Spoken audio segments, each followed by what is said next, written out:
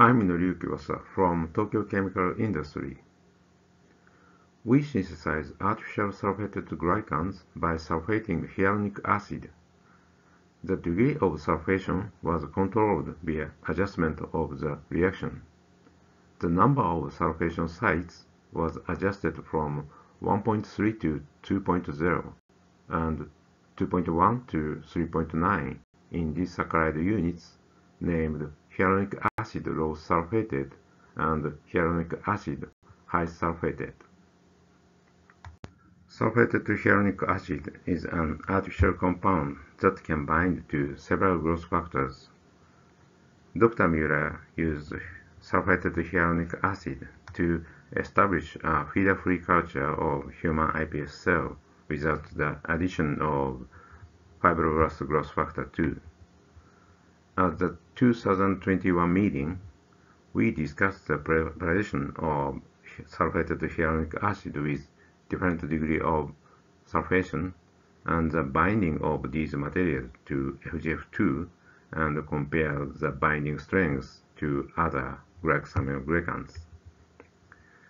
The binding strength of highly sulfated hyaluronic acid to FGF2 was greater than heparin.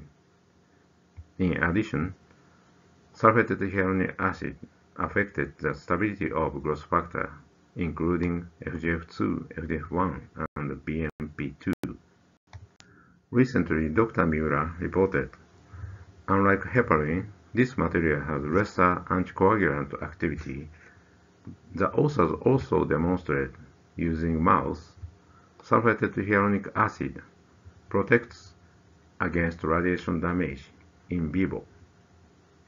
Interestingly, Dr. C found the material inhibited heparinase activity and reported invention of heparinase positive cell under three-dimensional culture condition was significantly reduced in the presence of highly sulfated hyaluronic acid. We believe that the enzyme inhibitory activity of sulfated hyaluronic acid has a variety of applications. In addition, to broaden the use of these useful materials, sulfated hyaluronic acid was incorporated into hydrogels or formed into seeds. Thank you for watching this video. I'm looking forward to discussing this in the poster session.